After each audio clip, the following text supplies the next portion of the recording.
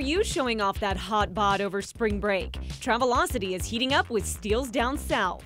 Specifically from Dallas, you can get a package to Puerto Vallarta for right around $1,000. And at North Park Center, Everything But Water is helping women find teeny bikinis that flatter every size. So can you get the exact same suit but have a different top? Yeah, so different styles. So, you know, if you want to do like a tinier bikini on the bottom, you can do that. I don't do the little cute, like short.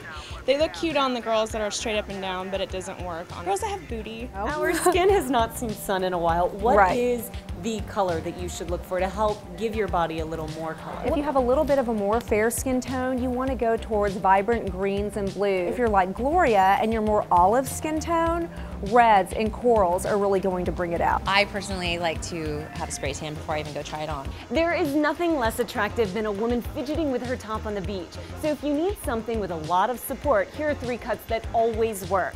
The halter top. If you love the bandeau style, also make sure that it comes with a strap that you can loop around your neck. If you really need something to secure you in, go for underwire. It'll keep everything in place every time. For stylish cover-ups, Lily Pulitzer has sprung into spring.